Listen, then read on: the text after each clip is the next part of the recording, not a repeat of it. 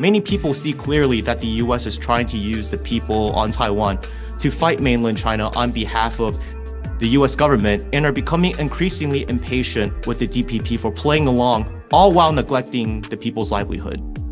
According to a poll released in January by the NED adjacent and DPP-aligned NGO called Taiwan Foundation for Democracy, 51% of young adults between the ages of 20 and 24 are doubtful of America. 38% of people all across the board of all ages, according to the same poll, believe the actions taken by the United States are gradually pushing Taiwan into war. And although 38% is not the majority, it is significant because this figure has increased from the past. So these attitudes are changing. The ideas that are not in line with US interests are becoming more popular in Taiwan.